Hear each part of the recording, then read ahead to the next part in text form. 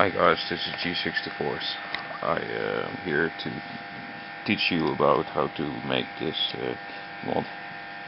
Of course, removing the first halves of the gun, the primary gun Jetfire has. I want to show you the parts that you don't need. It's from the backpack assembly. You're gonna remove those and keep those apart for in the future, so the toy stays in one piece. I'll remove the backpack. Okay, as you can see, you start with removing those two screws. If you have removed those screws, these white things will be connected to each of the red guns. You must remove two large screws from each of the gun, which leaves you with 4 screws. Those two white things you can leave behind. Like I said, the backpack can be put on like this or this, well, whatever way you want. As you can see, the gun fits right in the T-fold holes, so you can play around using that one or this one, or well, any combination possible. I'll show you the rest. If I flip this over and remove the first one, it's fairly easy. You can see the holes here and there will fit into the arm assembly, where normally the gun, the launcher and the missile will be. As you can see, the missile launcher is attached. I will show you in a minute how to detach it, but first, if you have removed the missile assembly, this fits in just perfect. On the other way around, it's exactly the same. I haven't done any mods. This is just, let me show you. Normally these things are supposed to be here and then in the armor assembly. Even with this you can connect the assembly like this to make it normal again. So, no screws needed. You might need to tighten it up a little, but this works, right? Okay. Here we go.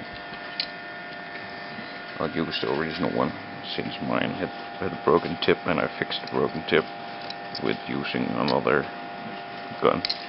Okay. This is going to be hard because I'm filming with one hand, and this is actually a camera and not a camcorder. Okay, when you move like this one all the way back, then you need to bend it, and you see, if you, I don't know if it looks, slide it out.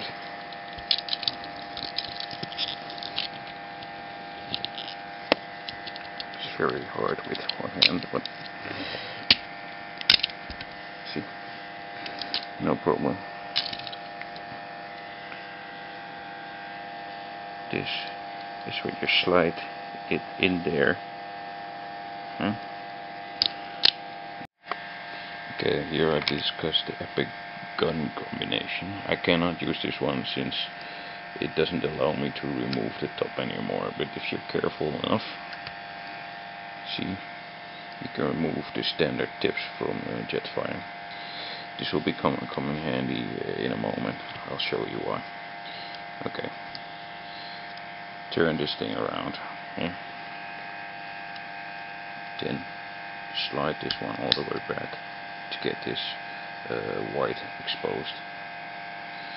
Then you can choose to use it all the way around like this, or you can slide it to make the scope.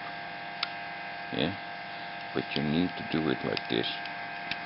Make sure the white is exposed on both, so you have a little extra space where the tip of the Jetfire gun was. Then just press it in here and voila, it's super easy. Scope, power, rifle mode or whatever. Okay, you can use these pegs for Jetfire to hold it, but if you check this hole out, just once more, click this inside without the tip and then put it on top. And you get something like this. Jetfire can hold it in your arms. Twist it a little.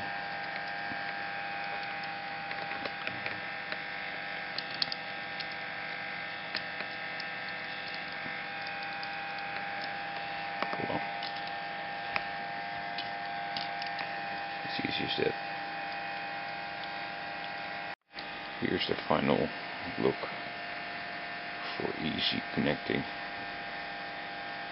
And I'll show you this way. The hand is on the right spot, the thumb is on the right spot.